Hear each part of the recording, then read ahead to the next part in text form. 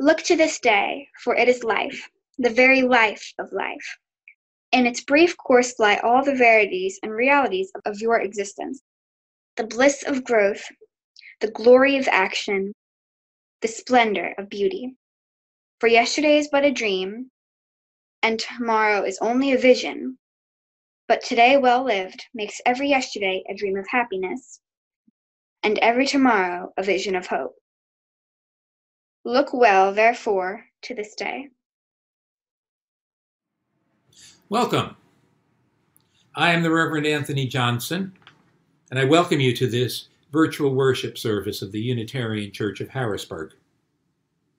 Because we cannot meet in the church building, we continue in an online presence some old programs and develop new ones to strengthen and serve the members and friends of the church during this time of physical distancing. Every Sunday there's a live virtual coffee hour following the service from 11:30 a.m. to 12:30 p.m.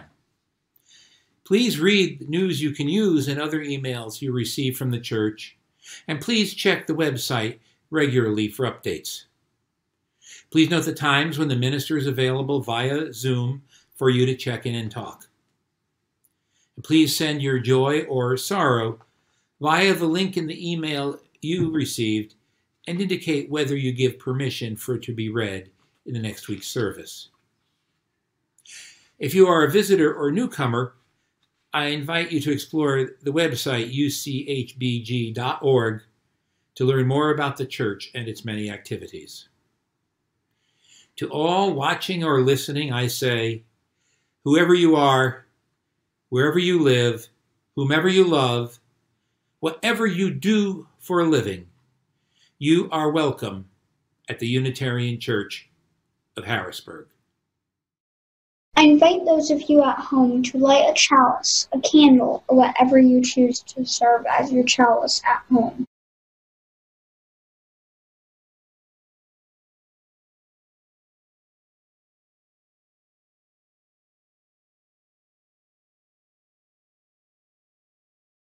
We light the chalice as a light to guide our going and coming, a symbol of warmth to welcome, a flame to light up the world beyond that we already know, and a hearth around which we gather as a community. Please join in the reading of the unison affirmation. Love is the spirit of this congregation, And service is our gift. This is our great covenant. To dwell together in peace. To speak our truths in love. And to help one another. Please join in singing our opening hymn, For Flowers That Bloom About Our Feet.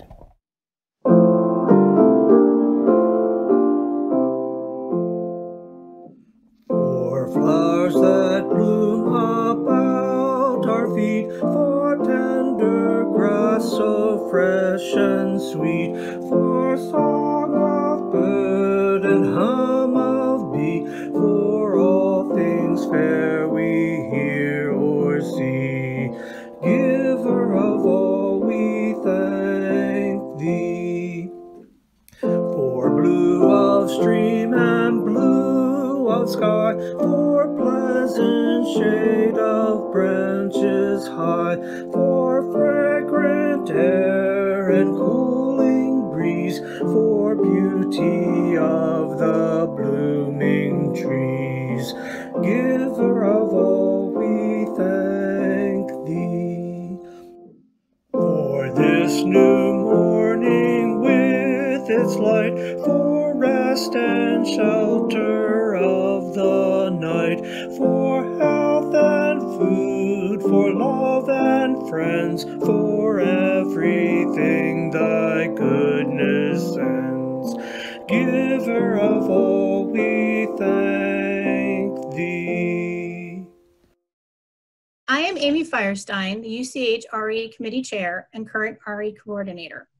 I am excited to be joined today for the Time for All Ages by our two RE lay liturgists, Taryn and Brianna.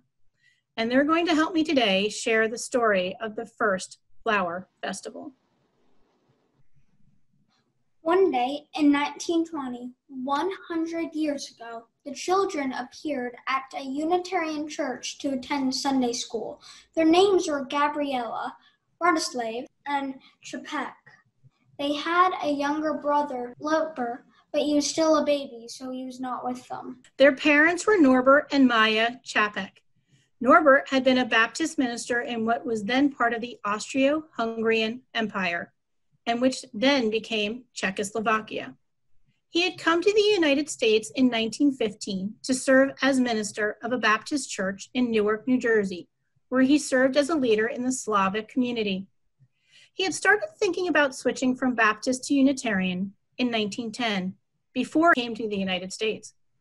He and Tomas Mazriak, who would become the first president of the United Czechoslovakia in 1918, tried to interest the American Unitarian Association in a mission to preach Unitarianism in their homeland.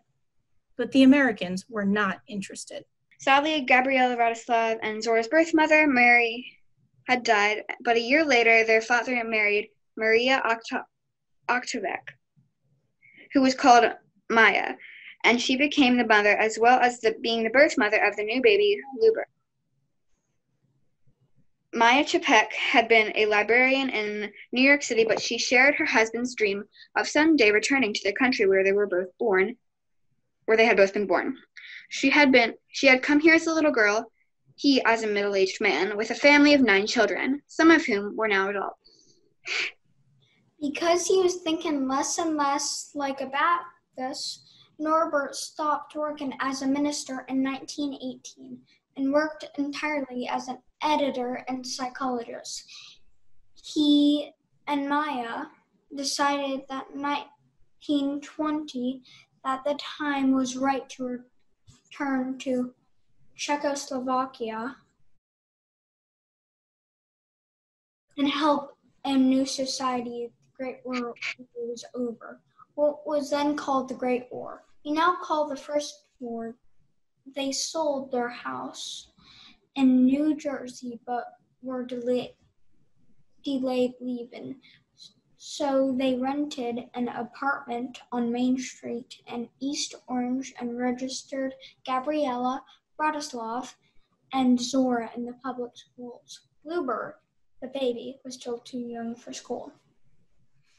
By now, Norbert and Maya no longer considered themselves Baptists, but they were still religious people. They wanted a Sunday school for their children. So the mother and father suggested that the school-aged children go to church with their friends from public school. But Norbert quizzed them when they got home, and he did not like what he heard. Too orthodox, not at all liberal. And eventually, the children turned the corner from Main Street onto Cleveland Street and arrived at the Unitarian Church in Orange. Gabriella, Rodislav, and Zora liked the Sunday school. When their mother and father asked what it was like being taught in Sunday school, their parents liked what they heard. So the parents went to the Sunday service. And they liked it too. They got to know the minister, the Reverend Dr. Walter Reed Hunter. Maya Chapek signed the church's membership book on January 1st, 1921. Reverend Hunt introduced Reverend Chapek to the president of the American Unitarian Association. When they went home from the United States to Czechoslovakia later that year, they had the support of American Unitarians in spreading Unitarianism to Czechoslovakia, where Gabriella, Rodislav, Zora, and Luber will go to Sunday school in a church started by their parents in Prague. That church would soon become the largest Unitarian church in the world. It was in Prague in 1923 that the first Flower Festival was celebrated.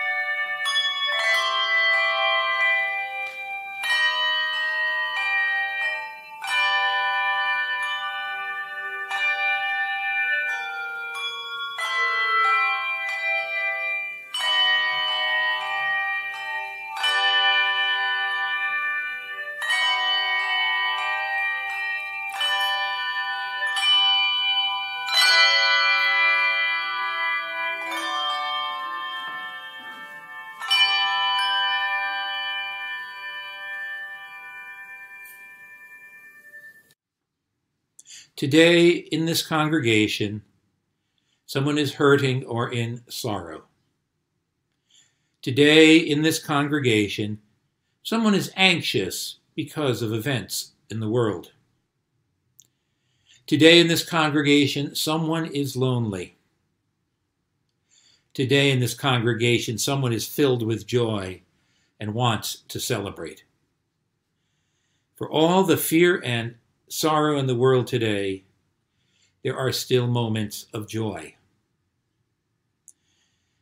I have one sorrow that I've been asked to share with you today from Corin Bogdan. He writes, "My mother-in-law passed away on Mother's Day." So I offer my condolences to Jim and Corin and their families on the loss of Corin's mother.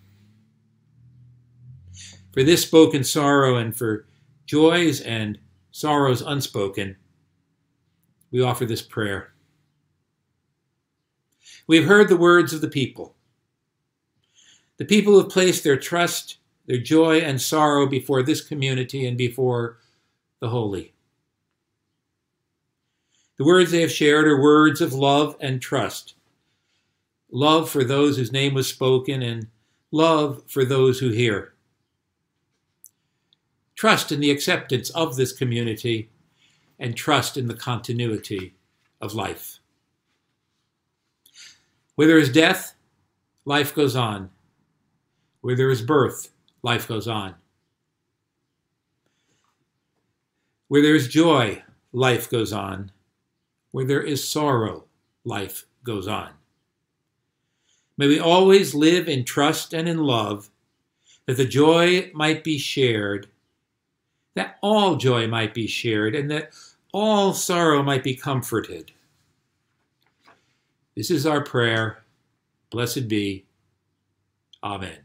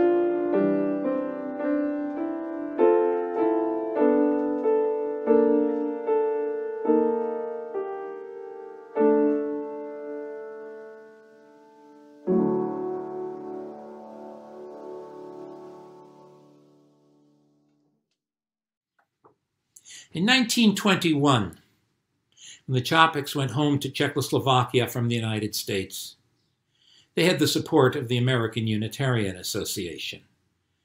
The president of the association, the Reverend Dr. Samuel Atkins Elliott, had raised sufficient funds to guarantee that the Čapeks would be able to spend at least the next year organizing Unitarian churches in Czechoslovakia. Once in Prague, Norbert and Maya Čapek organized meetings, recruited leaders, and held services. For a decade, they met in rented space, sometimes one place on Sunday for the service, another on Tuesday for a repeat of the sermon as a lecture, followed by discussion, and still another the next Sunday. And Norbert Čapek was invited to lecture elsewhere as well. All this contributed to the growth of what they had first called the Free Religious Fellowship. While the Free Religious Fellowship would not have its own building until the 1930s, it had a message and it quickly grew in numbers. It had the message that people who no longer believed in the teachings of the Catholic or the Baptist or other religions could still have a religious life. It had the message that life can be good and fulfilling, that each individual carried within himself or herself great potential for personal fulfillment, and that each person was capable of moral goodness. The message was one that Čapek meant for both the head and for the heart. It embodied both the rational and the spiritual.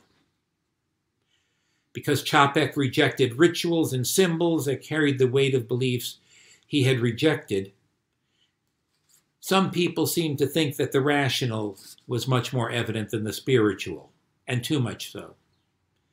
British and American visitors were critical. But Čapek knew that religion was for the heart as well as for the head, and set out to create rituals that spoke to both mind and heart. Norbert Čapek described the process in his report to Dr. Eliot, dated July 20th, 1923. These are his words. We are trying to find new expressions of our religious life very slowly and carefully. Whereas the dedication of a child, weddings and burials were kept rather close to the general Unitarian custom, we have made a new experiment in symbolizing our liberty and brotherhood in a service that was so powerful and impressive that I have never experienced anything like it. The mostly dry and rationalistic members were moved, and many an eye brightened through tears. On that very Sunday, it was the last before the holidays, everybody was supposed to bring a flower. In the middle of the big hall was a suitable table with a big vase where everyone put his flower. The sight of so many beautiful flowers was wonderful, and more of them were coming, solemnly yet joyfully, with full understanding of the meaning. We had a common song. In my sermon, I put emphasis upon the individual character of each member flower, on our liberty as a foundation of our fellowship. And when they go home, that each is to take one flower just as it comes, without making any distinction where it came from and who it represents. To confess that we accept each other as brothers and sisters without regard to class, race, or other distinction, acknowledging that everybody is our friend who is human and wants to be good. After all these experiences, nobody dares to say anymore that we are so rationalistic as to have nothing for the heart. When the Čapeks went home from the United States to Prague, they carried with them the Unitarian religion that had given them meaning, strength, stimulation, inspiration, and a place for their children to develop as religious and ethical persons. In Prague, the Čapeks were gathering together people who, like themselves, no longer believed the faiths of their upbringing. There were people with a variety of life experiences. There were people who held varied beliefs. The ministers and members of the new fellowship did not believe that rituals or sacraments could convey grace or ensure salvation, but they recognized that rituals are part of life. Even the most intellectual religions and individuals have rituals. Rituals bind people together in community. They express values and beliefs that would otherwise take hundreds, perhaps thousands of words to convey. Čapek adopted rituals of British and American Unitarianism to the Czech situation. But he also saw the need for new rituals, and the most original and enduring of these was the flower festival, often called the Flower Communion. Following the New England Unitarian tradition, services were suspended during the summer. The Flower Festival was held at the last formal service in June, and it was a ritual that emphasized both individual freedom, by which the members joined themselves as a free religious fellowship, and the inclusiveness of the fellowship itself. Why a flower? Why not something else? Years later, in 1961, the Reverend Maya Čapek, who had been ordained as a minister in Prague, wrote the answer in these simple words: "Because in the name of a flower or flowers, no wars were waged, as was the case with the cross or the chalice." Norbert and Maya Čapek abhorred war, but they were not pacifists. Living in the United States during the First World War, Norbert had rallied support for American involvement in that war. He had been president of the Newark branch of the Red Cross. In Czechoslovakia, as the Second World War loomed, following the Munich Pact in 1938, Maya prepared to go to the United States to rally support and to protect Czechoslovakia from Nazi occupation, and also to raise funds for a joint effort among Unitarians and the Quakers for refugee relief. She left Prague in February 1939, just weeks ahead of the Nazi occupation. She was not to return until after the war's end, and she was also never to see her husband again. On March 28, 1941, Zora Čapek, who at age 7 attended the Unitarian Sunday School in Orange, New Jersey, was an adult working for an insurance company. She and her father were arrested by the Gestapo. And what was their crime? Listening to foreign news broadcasts on a shortwave radio. They were also charged with treason. Both were cleared of the charge of treason, but sentenced to short terms for the crime of listening to foreign news broadcasts. However, Zora was released and her father was not. He was sent to the concentration camp at Dachau, where he was executed on October 12, 1942. Norbert Čapek was a martyr for his nation's freedom and a martyr for the spiritual development of the individual, whatever path each might choose. But just as important, he lived a life's journey in which he was unafraid of taking chances and changing course when he concluded that his previous course was incorrect.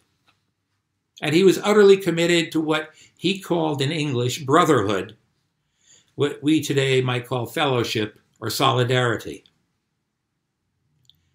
Although the Čapeks called their new ritual a festival, Unitarian Universalists around the world have come to call it the Flower Communion. But Čapek had avoided the word communion because it, like the chalice, referred to the Christian sacrament of the Eucharist, the symbolic reenactment of the sacrifice of Jesus upon the cross, reenacted by means of consecration of bread and wine representing his body and blood. Now, American Unitarianism practiced communion, and its delegates to Prague criticized the secular nature of the Prague Church's practice. Hence, Čapek's defensiveness in insisting that his practice did offer something for the heart. The members of the Free Religious Fellowship were actively rejecting Christianity, and their minister felt the need to avoid any Christian symbols. But he knew that any religion needs symbols and needs rituals, particularly rituals that express beliefs and move a person emotionally. Now, the word communion has another meaning other than as a ritual or sacrament. It can also mean a body of persons sharing a belief or practice. A ritual such as the flower communion celebrated the Unitarian communion, the gathering in Prague, a communion of persons living in, and here I quote Čapek, common cause as one spiritual community, as brethren. Now, communion is a strong word for Unitarian Universalists, especially those who are rejecting a previous faith. But I say, let's use it. A church is more than a random collective of individuals. It is a body of a people of faith. It is a communion of those who may not agree on everything, but who agree on the most important things. When we truly accept one another as brothers and sisters without regard to race, class, or other distinction, we have a powerful faith. And remember the distinction between belief and faith. Belief means agreement with certain ideas. Faith means actually living what you believe. Norbert and Maya Čapek lived their faith. In Norbert's case, he lived it even unto death. So call this ritual a festival, call it a communion. The message matters more than the name. And that message is one of radical acceptance of others, and it is a demanding message. It is a message of radical communion, radical fellowship, radical solidarity. And so I say, let this communion, this church, say, Amen.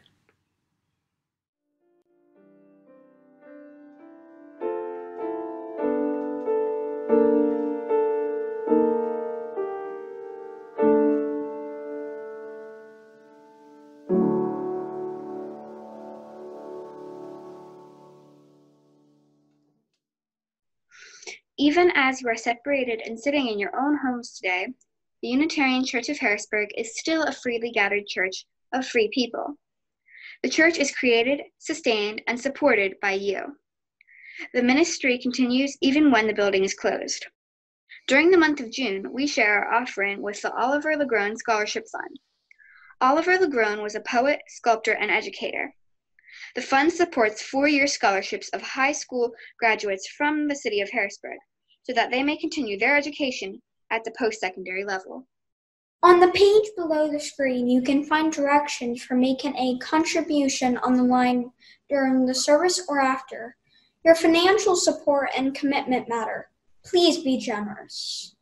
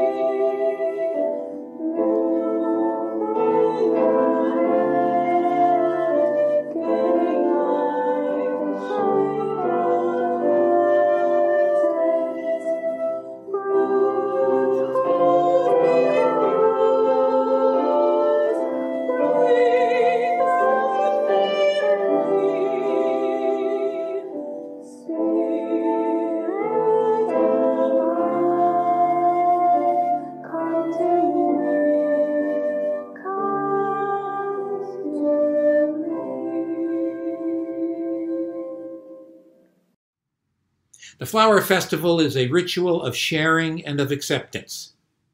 When we celebrate the festival in person, each individual brings a flower, adds it to a collection of vases on a table in front of the pulpit, and, before leaving, receives a different flower.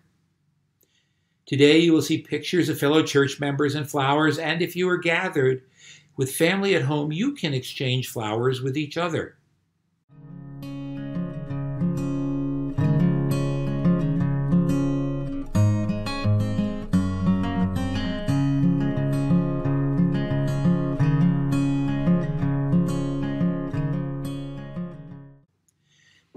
everyone, please hold up your flower and join in reading together the flower communion prayer, which will appear on your screen. In the name of Providence, which implants in the seed the future of the flowers, and in our hearts the longing for people to live in harmony. In the name of the highest, in whom we move, and who makes the mother and father, the brother and sister, lover and loner what they are. In the name of sages and great religious leaders who sacrificed their lives to hasten the coming of the age of mutual respect, let us renew our resolution sincerely to be real brothers and sisters, regardless of any kind of bar which estranges us from each other. In this holy resolve, may we be strengthened, knowing that we are God's family, that one Spirit, the Spirit of love, unites us, and endeavor for a more perfect and more joyful life. Amen, and blessed be. And now, in continuing the Flower Festival, this Unitarian Universalist Communion, let us sing together De Colores. Please join us in singing our closing hymn, De Colores.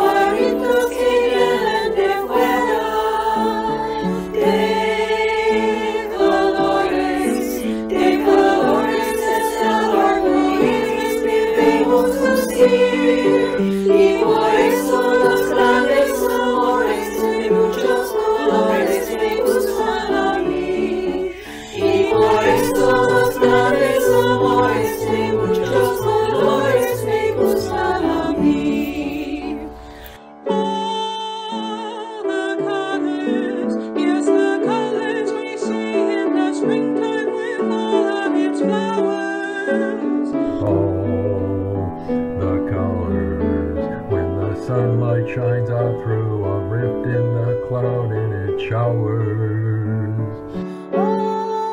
All the colors as a rainbow appears when a storm cloud is touched by the sun. All the colors about for the whole world around and for everyone under the sun. All the colors about for the whole world around and for everyone under the sun.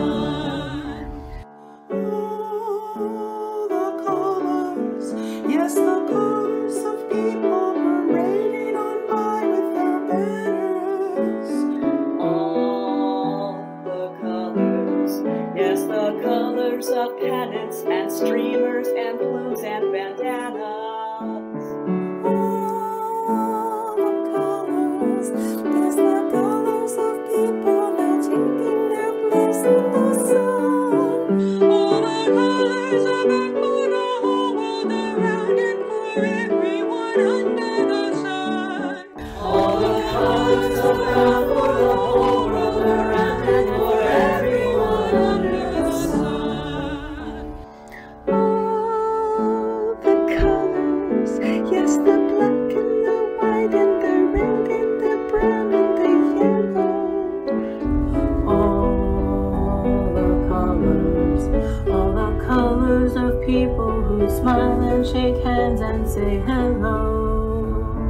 All the colors, yes, the colors of people who know that their freedom is won. All the colors of people who around and for everyone under the sun. All the colors of God for the whole world around and for everyone under the sun.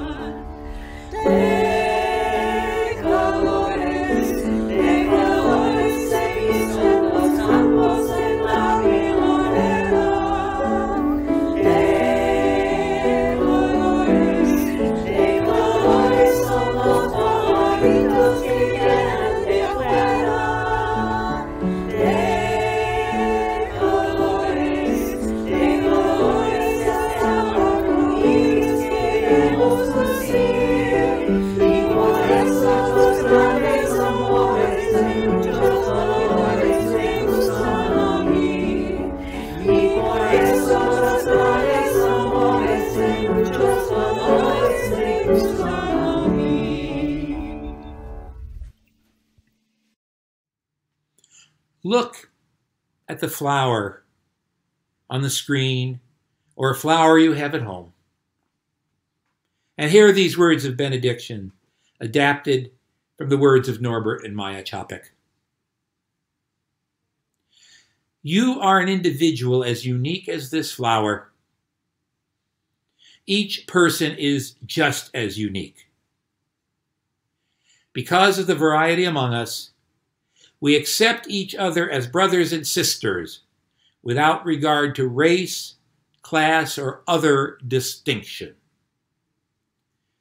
We acknowledge as friend each person who is human and wants to do good.